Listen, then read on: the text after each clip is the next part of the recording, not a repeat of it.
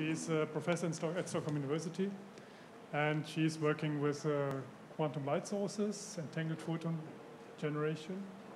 And is that microphone on? I think microphone is on, correct? Yes. So you hear me. Okay, good. So she's also a member of the Future Council of the World Economic Forum on Quantum Computation, like Thomas Mons. But I think she will talk a bit more about her current research on light sources, entangled photon light sources. Okay, so. Thank you. So indeed, I will talk today about quantum light sources. And do you hear me well? So I'm a little bit like dynamic when I speak, so if the thing starts to move, let me know, so I can readjust it for better tone.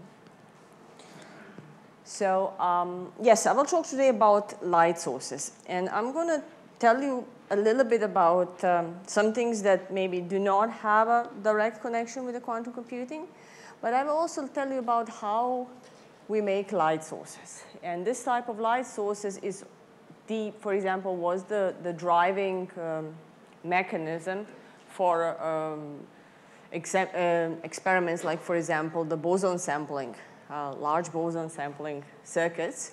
They have been driven by quantum light that was produced by quantum dots.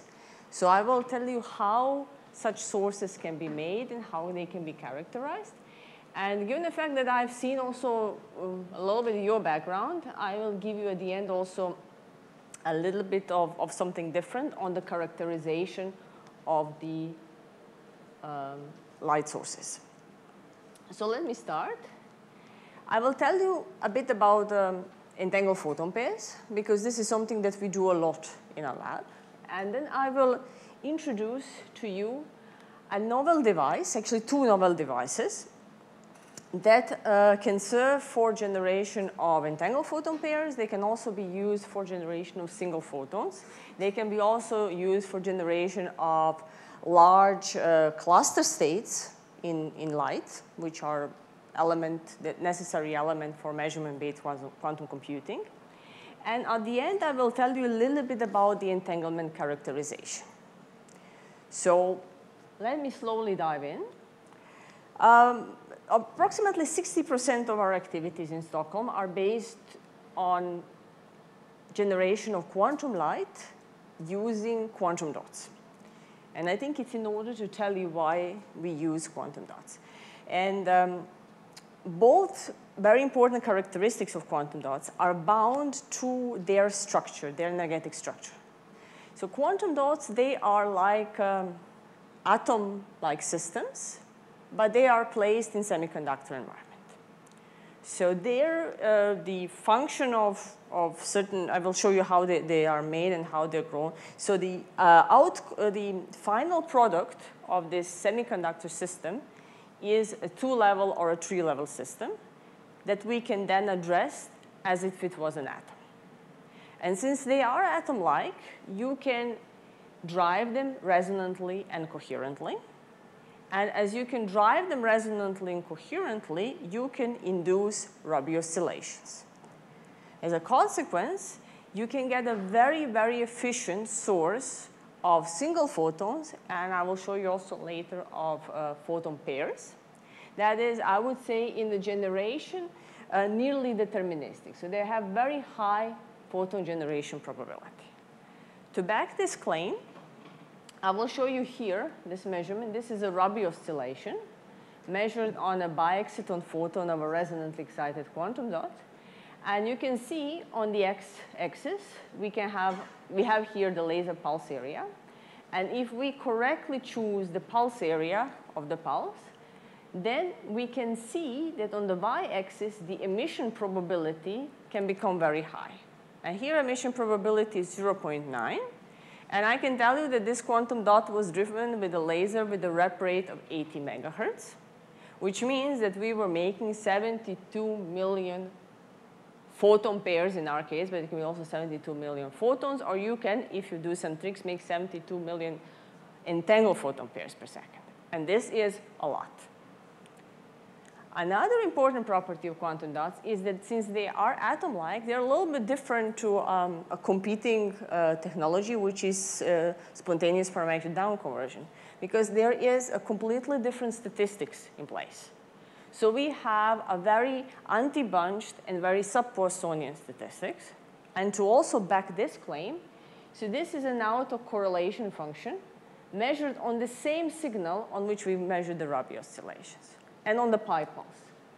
And as you can see, we have nearly no signal at the 0 delay, which means that if we for 1 second forget that an autocorrelation measurement will not tell us anything about the source efficiency, this is the closest that you can get to an ideal single photon source.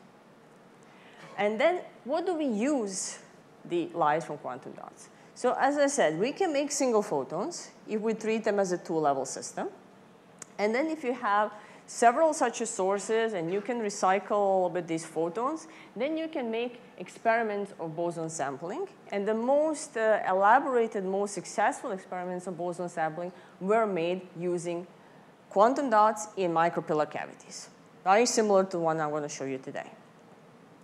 Also, if you drive lambda system in quantum dots, we have between a dark state and a bright state, you can make an entangled cluster state. So you can constantly drive the quantum dot between the two, one long-living and one short-living level, and you can make a cluster state. And such a cluster state can actually, and I think it's going to be shown in the next year, can be fused with another cluster state to make 2D cluster state. And this is, well, I say, fairly enough to do the measurement-based quantum computation. The third product is photon pairs. And that is when you consider a quantum dot to be a three-level system. So what we do a lot in the lab, we look at these three-level systems. And the reason for that is that there we can get entangled photon pairs. The idea for the experiment is very similar to the original experiment by Alan Aspect, where you have an excited state, an intermediate state, and a ground state, and you have then a cascade. This cascade is called the bi-exciton cascade. It's temporally ordered, so first the bi-exciton photon be emitted, then the exciton. And in principle, you can use this cascade to generate polarization entangled photon pairs. How is this possible? Well, there are two decay paths from the excited to the ground state. I mark them here in orange and in green. And these two decay paths, they will emit you a pair of photons. And this photon pair, so the two different decay paths, will have orthogonal polarizations, which means I mark them here with H and a V, so which means we can get two photons that are either H or V polarized. If this intermediate level is not split, I have plotted it here split, and I will tell you in a moment why. If this level here is degenerate, then you cannot tell from the energy of these photons was it one or the other cascade. And by default, you will get polarization entangled photon pairs. So this is the first proposed system for generation of entangled photon pairs using quantum dots. But this is not all that you can do. You can also generate the time-bin entanglement in quantum dots.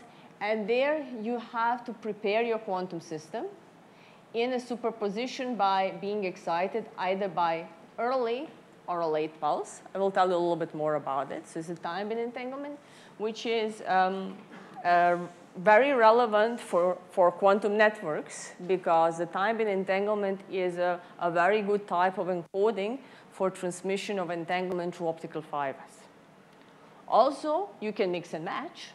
So you can make entanglement in a larger degrees of, more degrees of freedom, so in polarization and timing together, for example, and get the hyperentanglement, which is interesting for dense coding and complete Bell measurement using only linear optical components.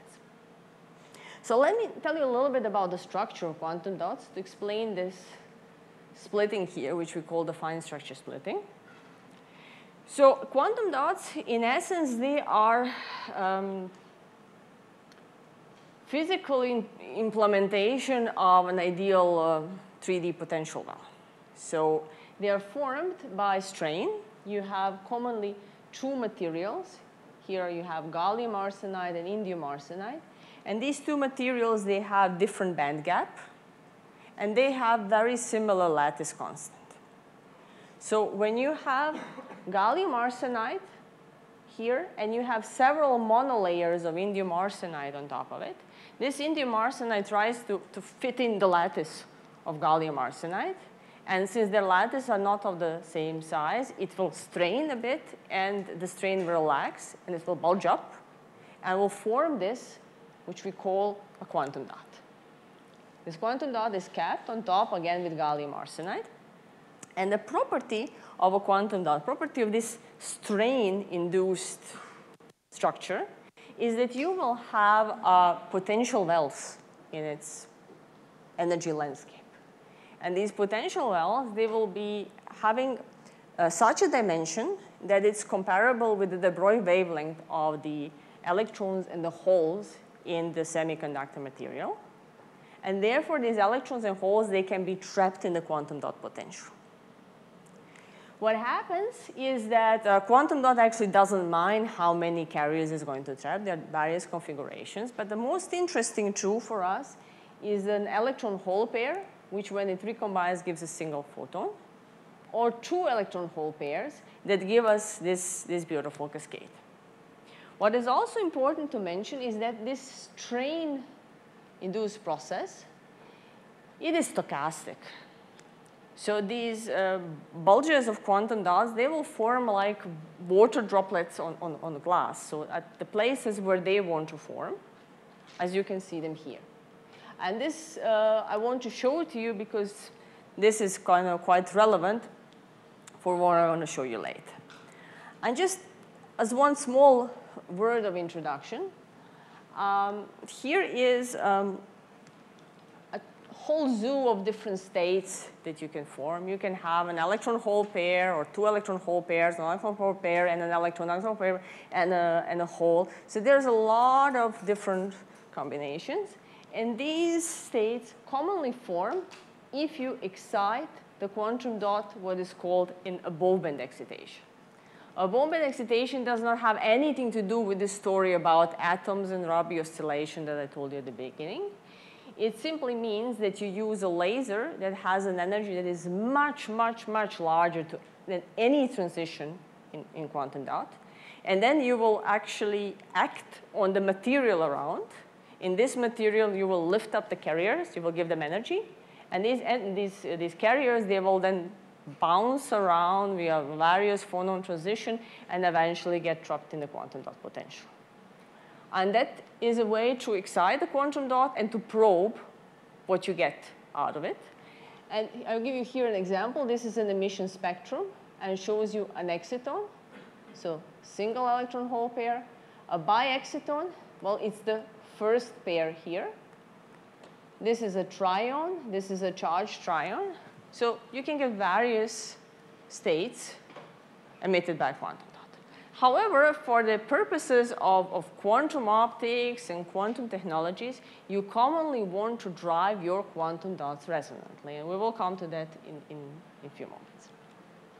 So getting back to entanglement, I told you that we mostly do in the lab time-bin entanglement. And there's a good reason for that. Yes?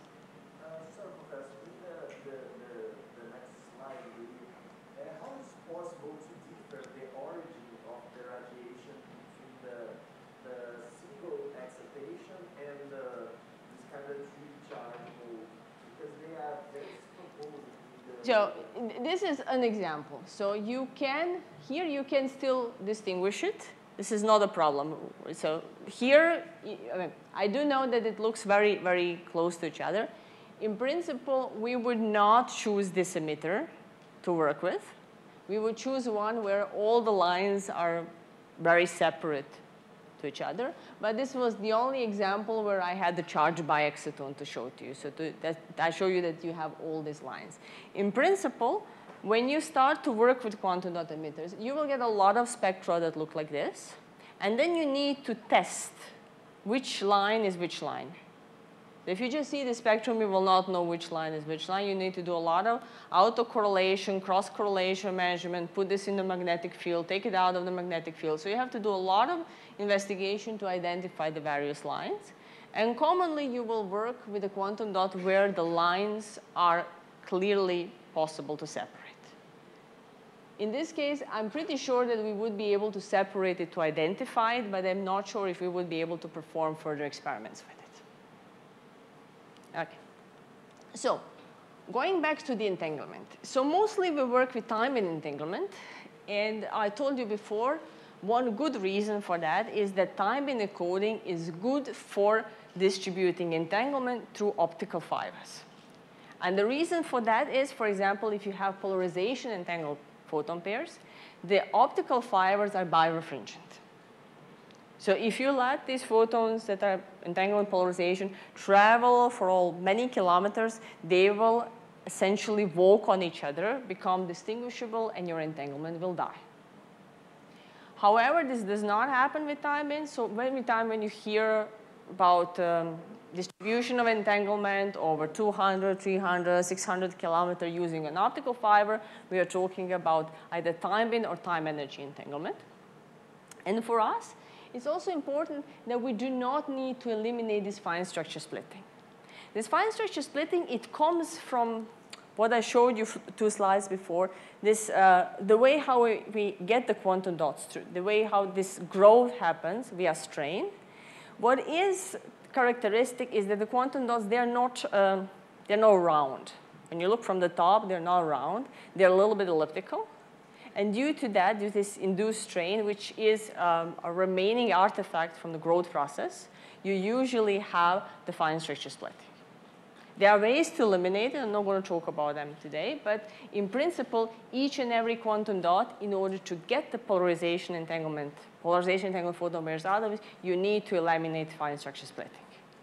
However, you do not need to do that for time-bin entanglement because you can work with only one cascade. Okay? And to add also on a topic of quantum computing, you can also have time-bin entanglement, time-bin encoding used for linear optical quantum computing. For that, you would need time-bin larger states or registers of time-bin entangled states where you have several time-bin slots that are entangled to each other, and you can use them for the linear optical quantum computing. Let me tell you a little bit how time-bin entanglement is generated. Well, how we do it in a lab is rather simple. We use a rather old scheme, but good enough for us. So we need an interferometer to create this early and the late pulse. So for example, you have a TISAF laser, an 80 megahertz laser, and then you send this laser through an unbalanced interferometer. And an output of the interferometer, you will get then 2 pulses, an early pulse and a late pulse. So if you drive your system in such a way that it's either excited by the early or by the late pulse, you get a superposition of the system either being excited early or either being excited by the late pulse. So let's look now what happens with the photon that is generating quantum. So for example, the bi-exciton photon that reaches this detector. So if it was an early pulse that generated the photon, and the photon went down the short path of this interferometer, then we talk about a short-short situation. And from the arrival time, you can already say, OK, this photon came very early, so it must have been the early pulse that generated it. If you excite the quantum dot with the late pulse, then the photon goes down the long path here. Then from the arrival time, you can already say, oh, it was long, because it arrives very late. But an interesting combination is if you have an early excitation pulse, and then the photon comes down the long arm of this interferometer, or vice versa. Because there you cannot tell was it early or a late pulse that generated this photon. And if you can post-select these events, then you will be able to observe an entangled state in time-bin there. This is a little bit old scheme. You can also do it with fast switching. This is maybe easier to imagine. If you can do the fast switching, then you do not need to do the post-selection. And everything that reaches your detectors will be entangled in time. We usually do this using interferometers. And this is, for example, how such an interferometer looks like in a lab with lots of beams coming in and coming out. A little note on this, very important, I would say, for the last part of the talk. Commonly, if we want to characterize how much our photons are entangled, we will do state tomography. We're going to find how our density matrix look like, and then we're going to look at the certain indicators or measures of entanglement. So an indicator as a fidelity to a maximally entangled state, or a measure of entanglement such as concurrence. You don't need to stop here. As I said, you can go to larger states. You can make hyperentangled state in time and polarization, and so on. So this gets a little bit larger density matrix, and you need to do more measurement. Before I go to the structures and to the devices that we recently developed, let me show you for a second how we coherently drive quantum dots. So we go back to that Rabi oscillation. So to drive the quantum dots coherently to get photon pairs out, you do what is called two-photon resonant excitation of the biexciton. So what I can show you here, this is the emission spectrum of a quantum dot. You can see here the exciton and the biexciton. So this is the first photon of the cascade. This is the second photon of the cascade. Important to say is that these two photons, they will not have the same energy, because when you have two electron hole pairs that are forming the biexciton, they are having a Coulomb interaction between them. So when the first photon is emitted, then the energy will shift, and you will have two photons emitted in this cascade, and they will not have the same energy. But this is good for us, because we can drive a two-photon process from ground to the biexciton state. And this two-photon process, you can see here the laser scattering will be exactly halfway between these two energies, and it will not overlap with our emission, with our signal. And this is good. So if you want to look at this process a little bit more in detail, you can solve this master equation. Here is where you can find all the details of it. And you can learn a little bit about the decoherent processes, about Rabi oscillations, and how this whole system functions. What I would like to tell you is that one needs to be a little bit careful about the pulse that you use here. So it should not be too broad. It should not be too short. Because you can, aside from this two-photon process, so driving the quantum dot from the ground to the excited state, to the biexciton state via this two-photon resonant excitation, you can also off-resonantly drive this exciton. It depends on how well you have chosen your pulse. If your pulse is very short, that means very broad, you can then off-resonantly end up driving these excitons. And we also did a study here where we look at the 4 picosecond and a 12 picosecond pulse. A 4 picosecond pulse is much broader. It's much shorter, but spectrally broader. And the 12 picosecond pulse is longer, but spectrally narrower. And the 12 picosecond pulse was more able to drive us the two-photon resonant excitation than this unwanted off-resonant excitation of the exciton. So those are a little bit of experimental tricks. Thomas would like to call this dirty experimental tricks. There's nothing dirty about it, but it's a good experimental trick. Okay, so I will just jump over one slide and go to the devices. So maybe to get the best out of this story about devices, let me go to the first slide. So on the first slide, I told you, well, we have this two-level or three-level system. We can drive this coherently. We can drive this resonantly. We can induce the Rabi oscillations. We can get 72 million photon pairs. Great numbers. What I didn't tell you is if you just have a quantum dot in a semiconductor material, due to the fact that you have a very high refractive index material, and the quantum dot will emit in full solid angle, you will usually not get more than 1% of the light going upwards. So that makes it, again, not very efficient source. But this can be solved if you build around a quantum dot a photonic structure that will allow this light to be collected and directed into your detection system. And this is what is commonly done today.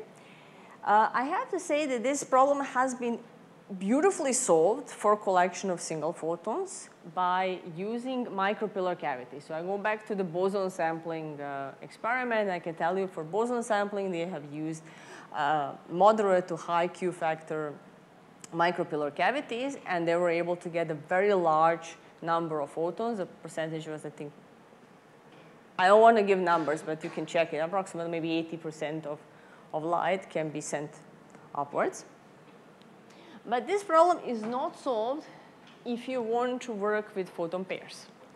And this picture here can show you immediately what is the problem. We have an exciton, and we have a bi-exciton, and we would like to collect both of these photons. Means that we need to have a solution that is sufficiently broadband to collect both of the photons. So we have worked on many different structures on this. So we started with nanowires while I was still in Innsbruck. Then we went via circular Bragg grating cavities, these funky tapered structures. We have colleagues in Germany that fabricate this, and we have given it the name a beer glass cavity, very popular there, because it does really do look like a glass of beer. And then these two structures that I'm going to talk about today, these are planar microcavities with a dimple, with a curved top DBR.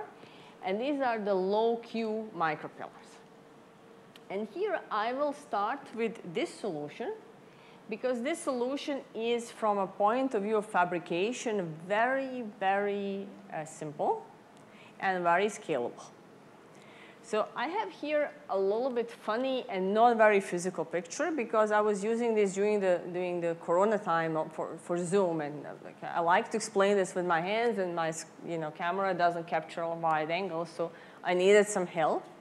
So what happens here is that we want to put a quantum dot in a cavity. We want to use a cavity to help us mediate the photons upwards in the detection system. So when you make a planar cavity, which means you put a DBR on the bottom, and then you put a quantum dot layer in the middle, and the DBRs on the top. So what happens is when the quantum dot forms, it deforms the material, deforms the lattice around. And if this cavity is, for example, a lambda cavity, if it's not very thick, well, then your top DBRs are not going to be flat.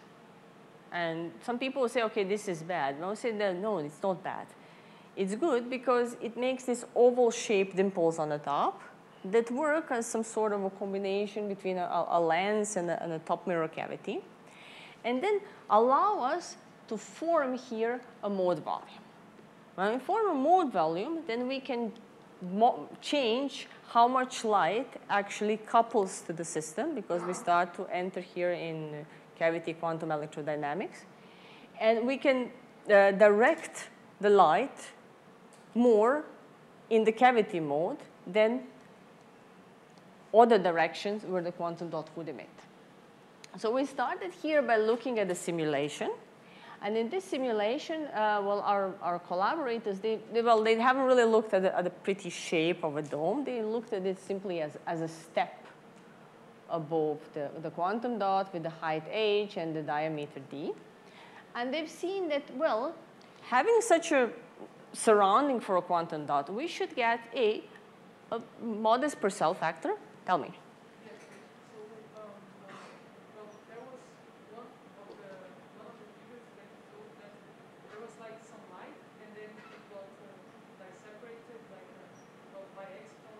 Yes.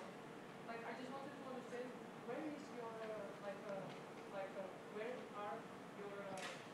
your atoms? Like there is some semiconductor here. For example, in this figure here. Yes. There are two layers, right? Yes. Like, I just didn't understand very well. Like, for example, you did show also before some Yes? Like, I think that I'm a bit lost. Like where is this happening here? Exactly. Like, There's the ball. yes, you are going to see like if I was inside there, I would see some holes in the atoms. Like they would be separated somehow, like a structure like this. Like, Sorry, I didn't, acoustically I didn't understand okay, you, so sorry. can you tell me one more time? No, it's just because, well, actually, I'm just thinking that this whole thing looks a bit for me like actually just like fractional quantum Hall effect, that you have some holes and there are things like that. But actually, I just wanted to know like where exactly are these holes of like to have really holes of atoms like inside these layers like if So what you have here is simply, it's material. And in this material, you will have a potential well. The reason why you have a potential well is because the strain changes at this point in the material, and you will simply have a potential well there. And the energy, so the size of this potential well is matching the de Broglie wavelength of the carriers. The carriers are everywhere around. So you have a semiconductor material. So you can shine a flashlight on it. You will bring some carriers, you will give some carriers from the valence to conductive band. They will have their energy. They will be able to move around, even just if you use a flashlight. And you could, with the flashlight, make your quantum dot emit. You will not see Rabi oscillations, of course. For that, you need a resonant excitation and a coherent laser and all the quantum optics toolkit. But in essence, you can excite a quantum dot with a flashlight, with a room light, no problem. Okay? But then, well, when we talk about, for example, if you have two of these things, like how they're going to really well behave, like this is related to the frequency or like to the polarization. Is there anything like? You said when you have the two of these things, what things? Yes, like two holes of. I think about well the statistics of these quasi particles about you can think about them in that way. Is there is it only dependent on yeah no, Temperature. yeah, This is all at 4 Kelvin. okay, so it's not many things. 4 Kelvin. Semiconductors, if you want semiconductors to work, 4 Kelvin and below. So 4 Kelvin, we are good. Other things need 300 millikelvin, okay? So, good. So, where was I? Cavities. Good. So, what we observed that we should have the structure that we get on the top should help us collect more photons, will help us see Purcell effect. And indeed, when we looked at it, we observe it.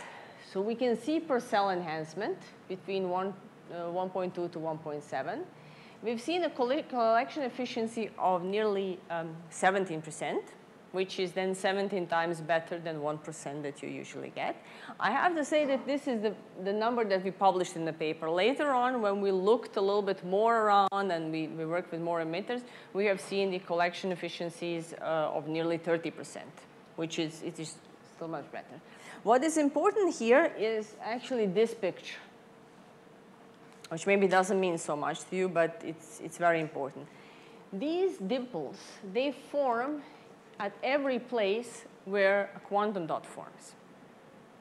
So if they have the same resonant frequency as a quantum dot, which can be fairly organized within a few nanometers difference, you will always get an emitter.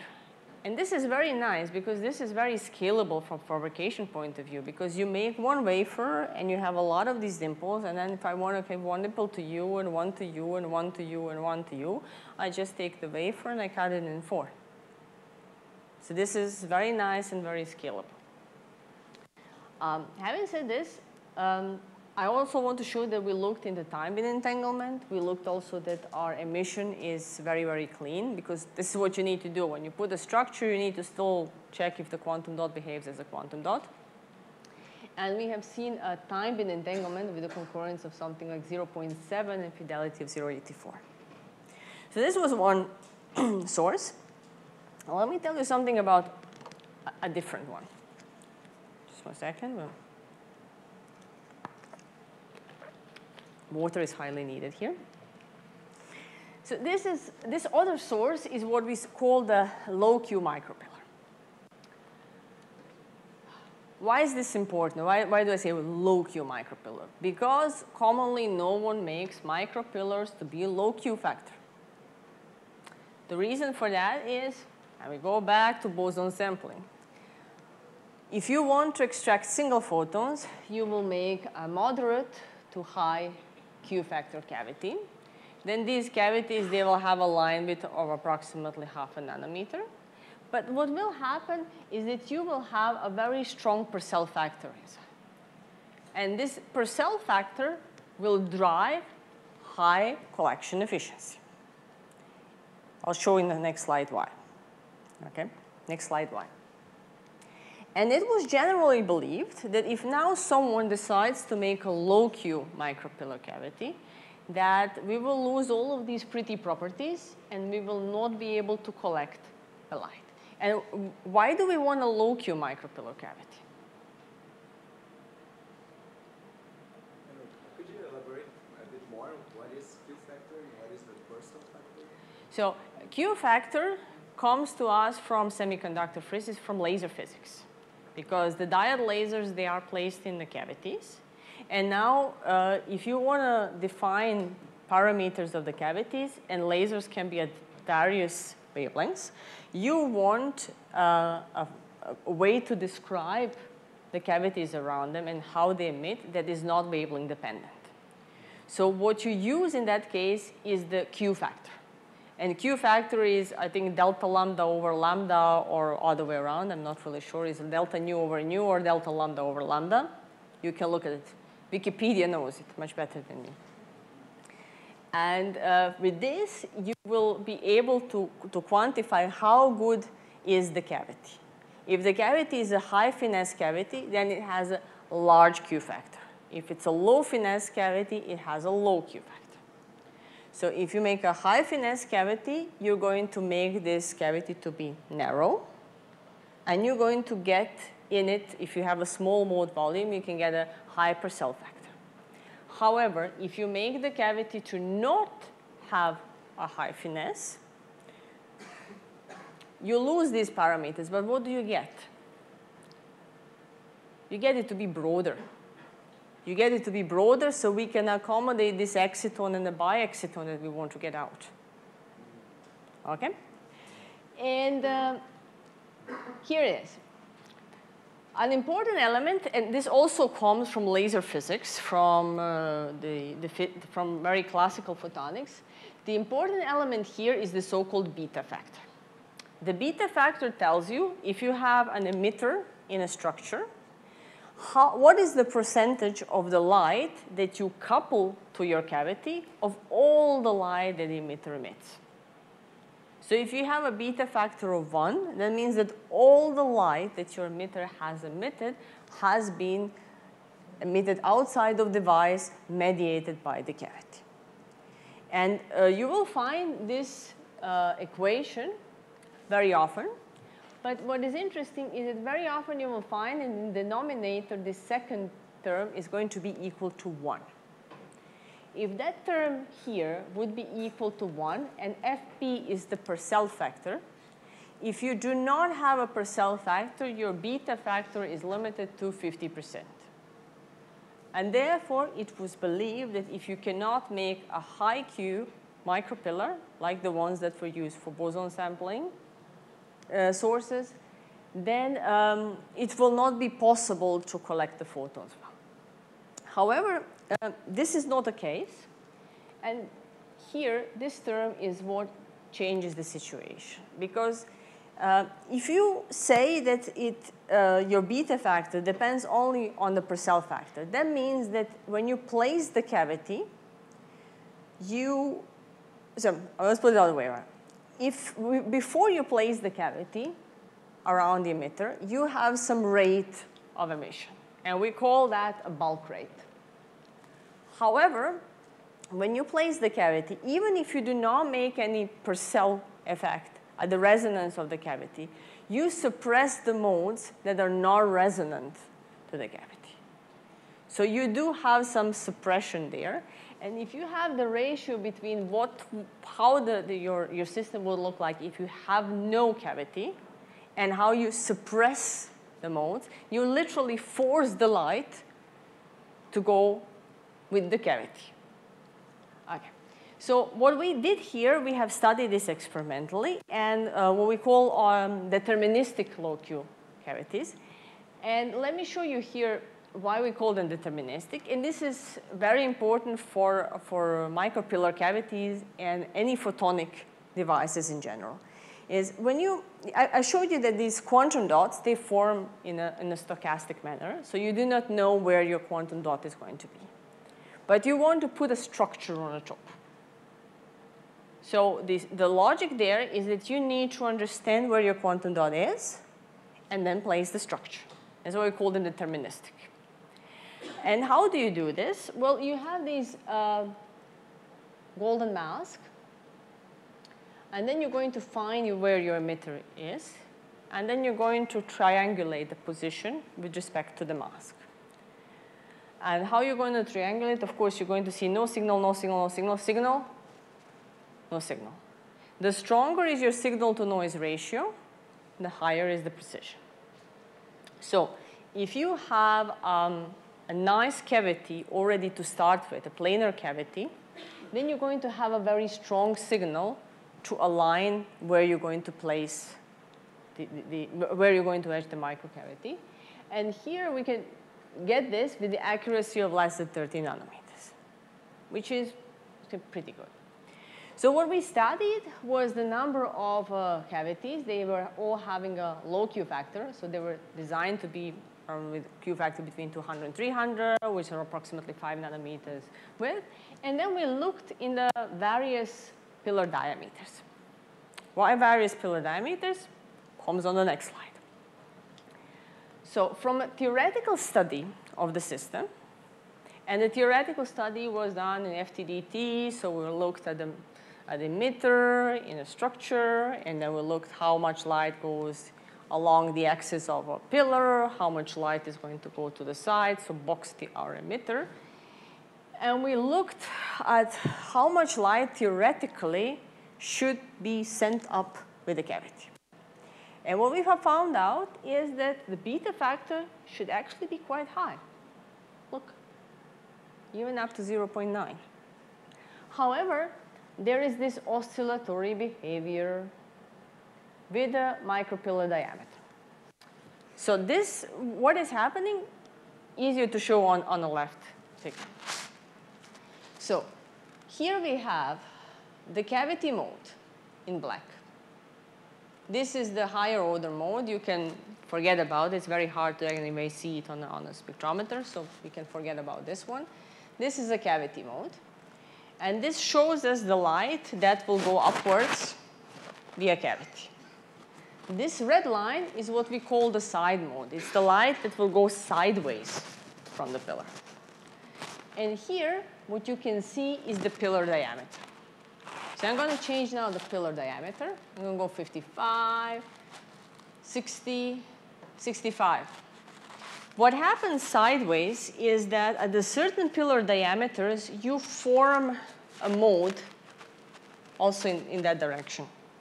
Okay. Thank you. You see, I told you that I was quite dynamic.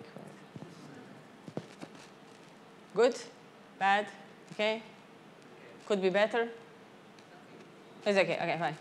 So what happens here is that you also form a cavity-like structure, form a mode in sideways direction. And this sideways direction steals your light. You can see this as a beam splitter, a phase of an interferometer and a beam splitter. So how you change the phase, you can either send all the light down one output of an interferometer, or you can split it down the two outputs. And this is, depends on the diameter of the pillar and, of course, the wavelength, because it has to be related to the wavelength of the light. And in this case, we will have most of the light actually leaving sideways. And this is 65 micron, 1.65 micron pillar. There it is. So it's a low beta factor. However, when we start increasing the diameter, again, we lose the mode, and everything mostly goes upwards. Okay, so let me tell you a little bit about the result. So once we have seen these micropillars, then we wanted to estimate, okay, how much of the light actually gets up, so how much of beta factor we're going to get. And we measured all the relevant parameters, how many counts we have, what are the losses, what is an NA, how much well we excited, and so on and so on. And we have found out that we have a collection efficiency of nearly 70%. So what does this mean for a broadband solution? So this is one of the 3 best results in the field. It's the only one made in Europe. The other 2 were made in China. And the other 2 were made on Bragg grating cavities. However, so if I can advertise something here, the solution that we have with these low Q cavities, this is simpler, much simpler to fabricate than the circular Bragg grating cavities. Circular Bragg grating cavities, I'm not going to go many slides back, but they go from this circle, circle, circle, circle, circle, and those are very fine structures with very, very small dimensions, and you need good fabrication facilities to make them. And you need to make a lot of them before one works.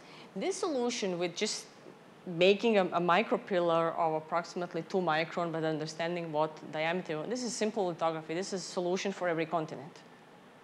Okay, so this is really simple to do. And what we notice is that we have a very high yield of functional devices. So, which means if the quantum dot responds to the light, nearly all of the micropillars work, which is also very good.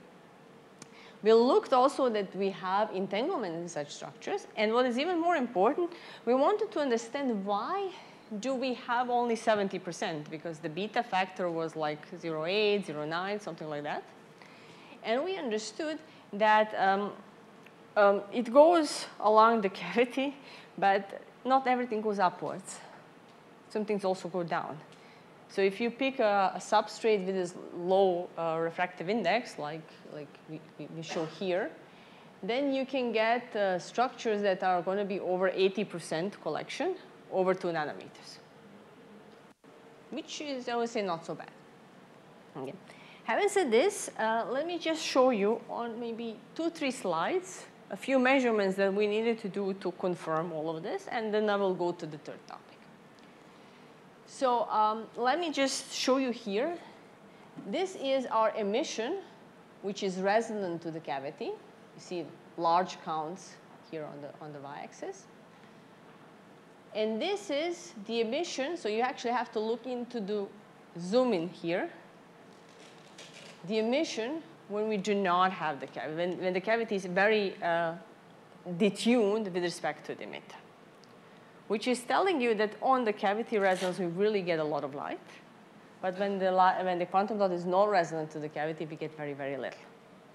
And this also confirms what I was saying at the beginning, that there is a huge difference between being resonant to the cavity and not being resonant, even if it's a low Q cavity.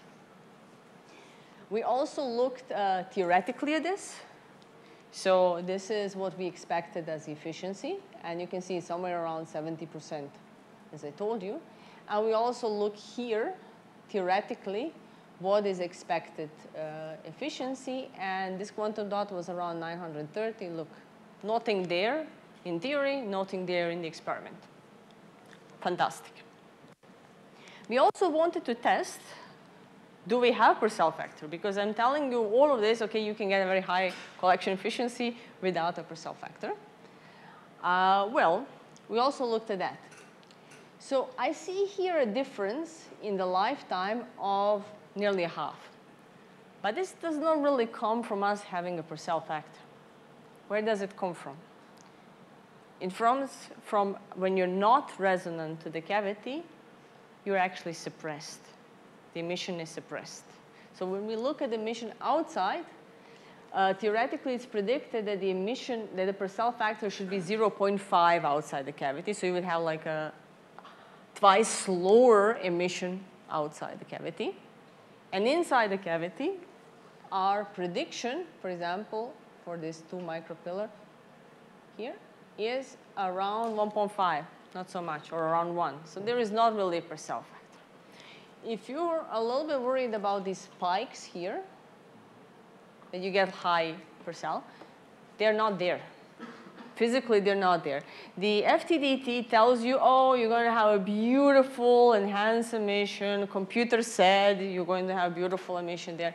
What happens here, we have these beautiful Purcell factors, is that your simulation simply is not able to distinguish between emission upward and emission sideways. And it sees all of it together and says, oh, you're going to have a beautiful Purcell factor. No, I don't. Because as you can see, these blue regions and these peaks in Purcell factor, they are matching these dips in beta factor. Okay? So this is, don't always trust the computer when the computer does the simulation. So it's going to be beautiful Purcell enhancement. No, it's not going to be there. Okay. Having said this, let me go to a completely different topic. 4 slides on that. It's about entanglement characterization. So I don't know if you are familiar with entanglement characterization. I mean, if you are at this school, you should be a little bit familiar. Okay. This is not so easy. It's actually far from easy. There's a whole field that deals with the entanglement characterization. And what happens, for example, when we have these devices, when we have our quantum dots, if we want to learn if this device can give us entangled photon pairs, what do we need to do? We need to measure, we need to do the full state tomography. We need to reconstruct the density matrix. And once we have this density matrix, then we can apply various measures to learn how much entanglement we have in the system. And you can say, okay, this is easy. I mean, you have 2 qubits. It's a photonic qubit, so you're going to measure the full basis of 3 Pauli operators, which is 6 measurements to the number of qubits squared, 36 measurements. I mean, what are you talking about? However, when you start to go to the larger number of qubits, the number explodes. Because the number of measurements you need to do for full state tomography for photonic qubits, it's 6 to the n, where n be either number of qubits or number of dimensions. So if you have 3 qubits, you immediately go to 216 measurements. It's a whole week in the lab. Okay? And what is interesting is that there are many ways to reconstruct the state.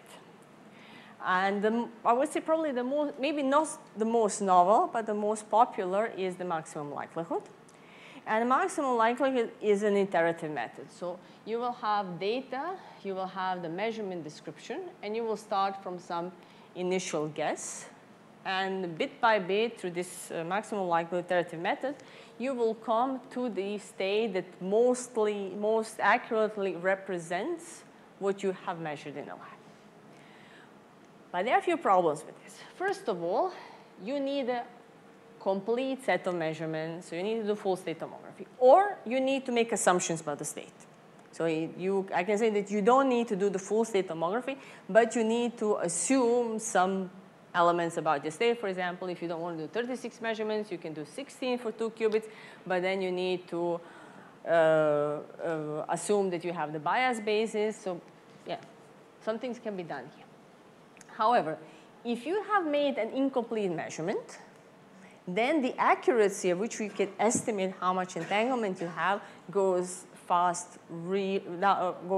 really, really fast. And as you can imagine, if we have 6 to the n and then the number of qubit or dimension, this is inherently not scalable. So what we wanted to see is, can neural networks actually help us? Can machine learning help us with this? So what we wanted to do is, can we quantify quantum correlation? I'm going to call them here quantum correlations, because also the quantifiers of entanglement, they are a complicated story. Because for 2 qubit entanglement, you can have concurrence. This is not a problem. And concurrence is rotation invariant. But you cannot, for example, you cannot really define concurrence already with 3 qubits. So what we said, we're going to have we're going to measure quantum correlation, so how much entanglement we have in the system. For 2 qubits, we looked for concurrence, and for the larger number of qubits for mutual information. Tell me. You said, I just got a little bit confused. Like, why can't you do it through the minimal state tomography? Why do you still need the full state tomography? Define under which conditions you can do minimal state tomography. Just 4 measurements instead of 6. Okay. Under which conditions you can do that? What do you need to assume? If I remember correctly. And can you refer which measurements you're referring to? Counts. Yes? And by the counting, this counting can happens to the density matrix. Yeah, but this is not a full basis. So what do you need? Do you need to make an assumption if you go to 4 measurements? Do you need to assume something about the measurement? I don't quite remember. I just got confused. Well, you do have to assume, and I mean, okay, in a very hand-waving description, when you want to go to do instead of 36 to do 16 measurements, you need to assume that your density matrix is symmetric along the diagonal. So you need to assume you can always reduce something. Okay, I can reduce here, I can chop here, I can crop there, but you always need to make an assumption. You need to a priori know something about the state. If you do not know a priori about the state, it doesn't go so easy. Okay? Where was I? Concurrence and mutual information. So yeah, 2 qubits, concurrence. When we pass the 2 qubits, the concurrence doesn't help us anymore, so we need to look something else. And then we were interested in using incomplete set of measurements, but not assuming anything about the state, which is the important thing for us. And the last thing is that these deep neural networks can be trained using simulated data, so that we do not need to struggle now with how we're going to produce the data. And we looked into 2 approaches. One is what we call measurement specific, and the other one measurement independent. The measurement specific is where you already know which set of incomplete measurements you're going to take. So you a priori know, okay, I'm going to be measuring only 12 measurements, for example, and there's going to be these ones. Or you have a measurement independent, and then you have a data and the measurement description. But then you have a first convolutional layer there, of course, in neural network. Okay, and let's see how does this work. And maybe something that I forgot is very important. We do not want to reconstruct the density matrix. We simply want to know either concurrence or mutual information. We want to give our measurements, incomplete measurements in, and that the thing spits out the concurrence or mutual information without any reconstructions. Now, the result. Okay, what we have here is number of projective measurements for 2 qubits. 36 is full tomography. Here we have 3 qubits, number of projected measurements. The full tomography is 216. Okay? Mean absolute error. If we have full state tomography, we can find out what is the concurrence or the mutual information. We can calculate exactly from 36 or 216. Therefore, if we talk about error, here the error is very, very small, on the order of 10 to minus 4, 10 to minus 6. Because if you have 36 measurements and you use maximum likelihood, you will very, very, very well guess. I mean, not guess. You will very well calculate what is your concurrence and what's your mutual information. However, now you start to take the measurements out, and you look at the difference between the outcome that you got and what you get from a full state tomography. And as you can see here, as we reduce the number of measurements, the error grows. So the concurrence is a measure which is 1 for maximally entangled state, 0 for maximally mixed state. If you have very few measurements, you're going to have an error of, or have a wrong value that is going to differ by 0.2, and it's a lot. The same case for 3 qubits. So what you have here in blue is the measurement independent, and what you have in green is measurement specific neural network.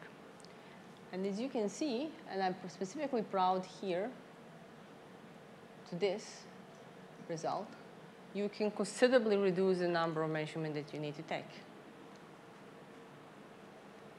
And it's much better than the maximum likelihood. And it's on the trained data. And what we did here is we also want to say, okay, if I have now a real source, and the real source will have its special properties. So we might have some statistical errors in when we collect the data that are going to be only specific for the source. Let's take the real life data and test it. So we took a source of spontaneous parametric down conversion with a beautiful concurrence of 98, very nicely sampled data, a lot of counts. And you can see still the green line is well below the red one. Then we took an SPDC source, still very nice statistics, but not so highly entangled. The green line is still below. Then we took a quantum dot, badly entangled, super noisy, very birefringent, horrible sampling. However, we still stay below the red line, which is good.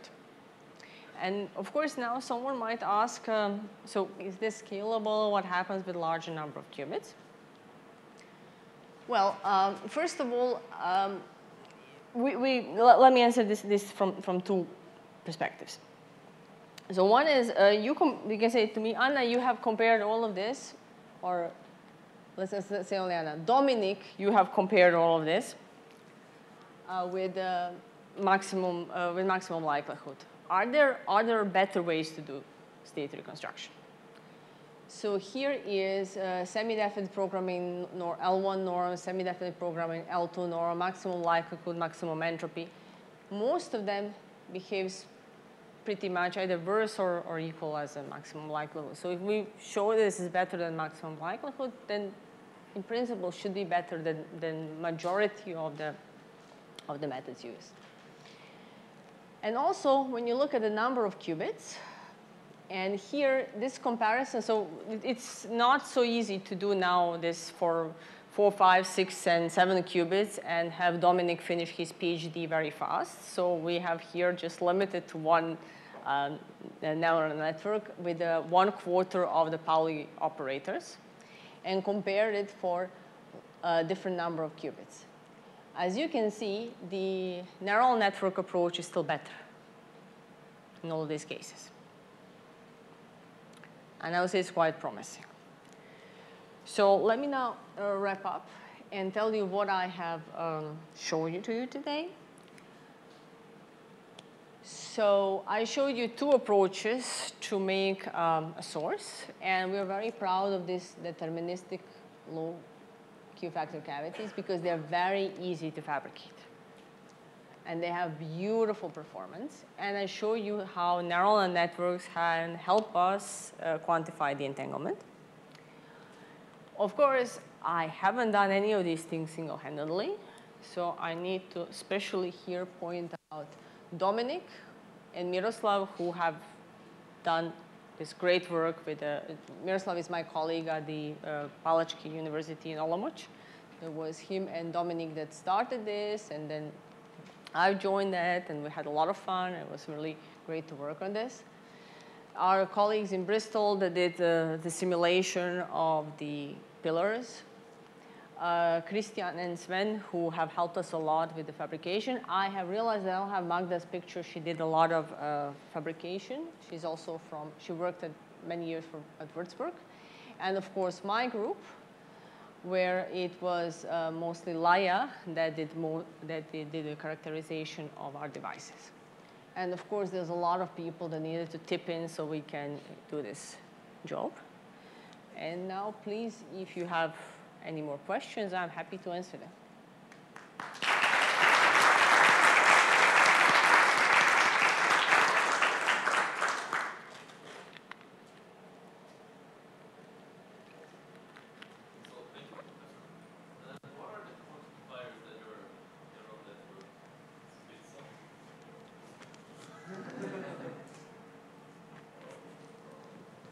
But it's also, I can do it. I mean. But I have quite heavy arm. So, thank you, Professor. What are the estimators that your neural network spits out? Like, what are the entanglement estimators? What are the, excuse me, what are the estimators? Like, you have the neural network that you feed the data, and you get a number out of it. Yes. What does that number mean? Like, it's a... So it's direct. So we were going down the analogy with the state tomography.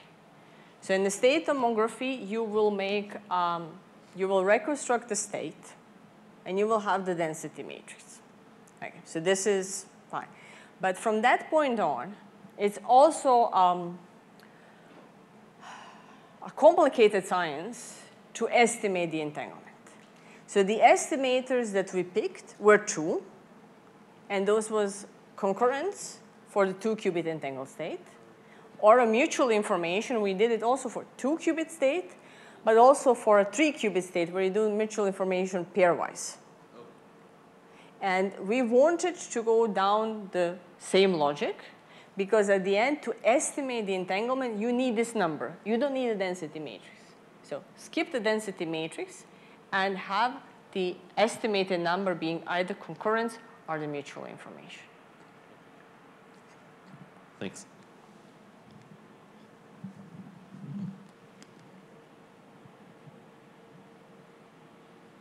More questions? Everyone is now afraid that I'm going to. So, thank you. Were you using some specific architecture for the neural network? Because it seemed to me that you said one was dense and the other was a CNN, a convolutional neural network. They are like fully connected networks. And the other one needed to be convolutional because we wanted to have the measurements also as an input. Oh, okay. Okay, it makes sense. Okay.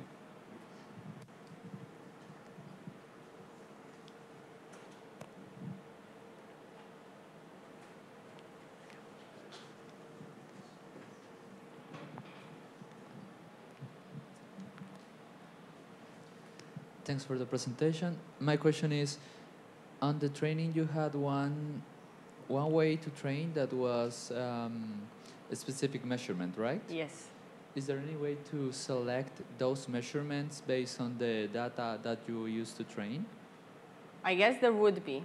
So I'm just smiling because I kind of put these last 5 slides on this neural networks just based on your CVs, and I see now that all the questions come there.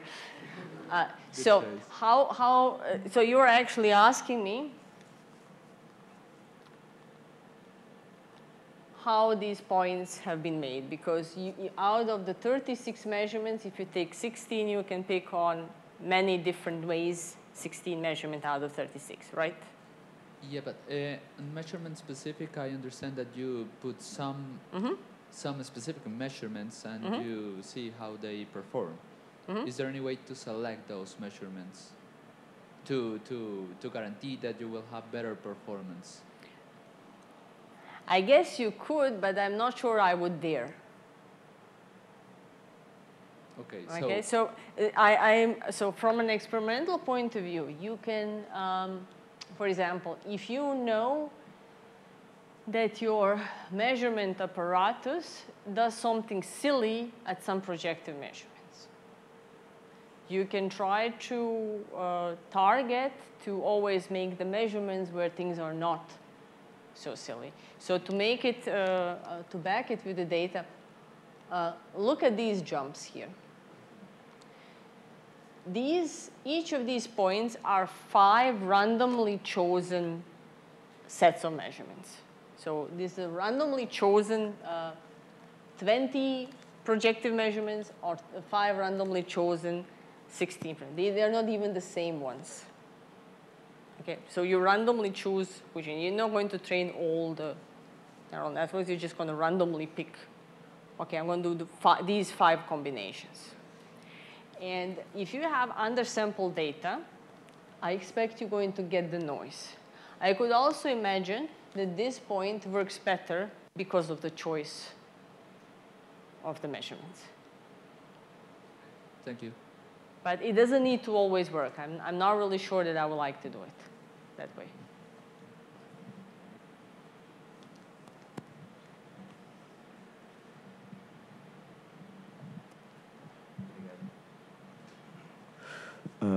Thank you for the seminar. I have a question just back some slides when you have this pair of mirrors inside there, an emitter. Yeah, more than a few.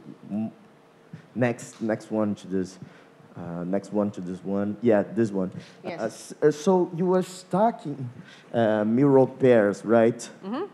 So can you have some dispersive effects like Casimir effects between those mirrors, and this can affect in a significant way your system or your rate of emitting? Because, I mean, you have also these transverse modes in the cavity. They are continuous transferring momentum. I guess you can have some effect, and this can impact your system. I guess maybe yes. I never thought about it. Never studied it, but I mean, cavity is a cavity. Right. So whatever you can observe in a cavity, I guess we should be able to observe. So I don't know if we would be able to measure, but I guess it should be there.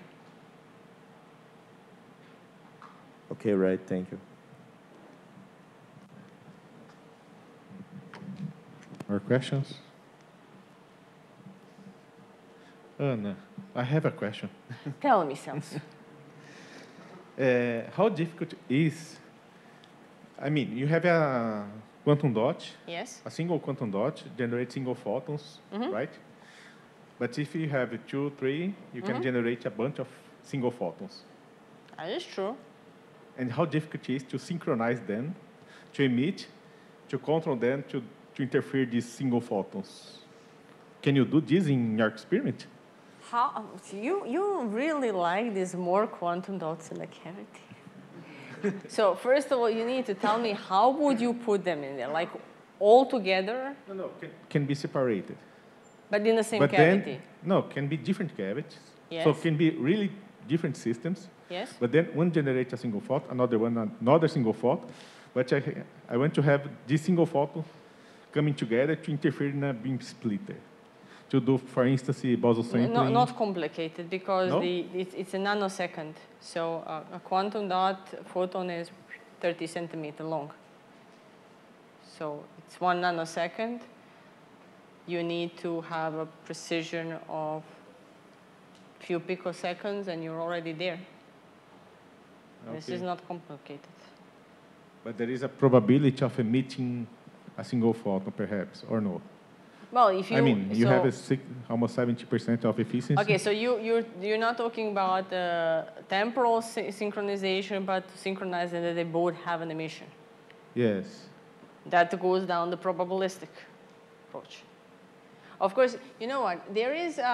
Let's go back to not my work. So these micropillar cavities that were used for the boson sampling. So you have there 80%.